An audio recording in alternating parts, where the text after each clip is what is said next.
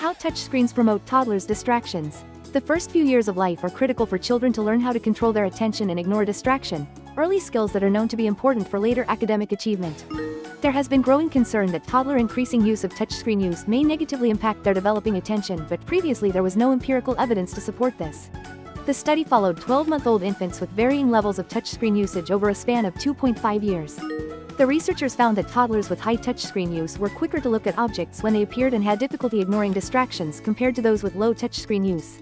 However, the study does not definitively establish a causal relationship between touchscreen use and attention differences, as it is unclear whether more distractible children are naturally drawn to touchscreen devices. How do you keep your babies from touchscreen? On next episode, how mother's mood improves from toddler sleep.